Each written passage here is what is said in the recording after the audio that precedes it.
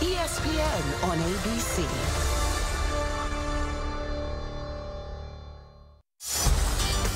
My name's Morgan Guillory.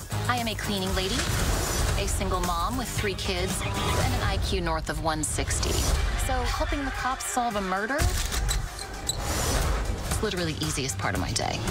What is she supposed to do? Spot the things my detectives miss. Ta-da! This is my first interrogation. When did we get to hit him with the phone book? You want me to go in there and flip the table over? No.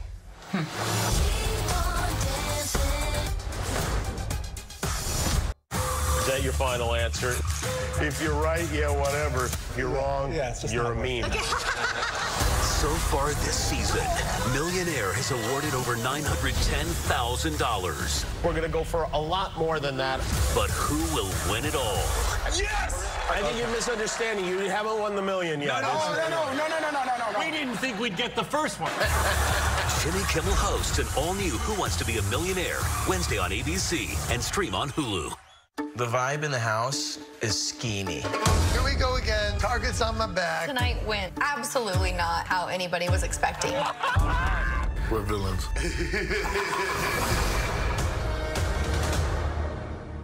Let's go. Come on. Press him or pass him. Press my luck! Let's go. L-U-C-K. Press Your Luck, new Thursday on ABC.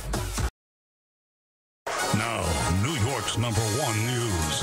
Channel 7 Eyewitness News. Developing now, 3 people hospitalized with serious injuries following a fire at a home in Queens this morning. One of those hurt a little girl. We'll have the latest on the victim's conditions, plus the investigation into what sparked the flames.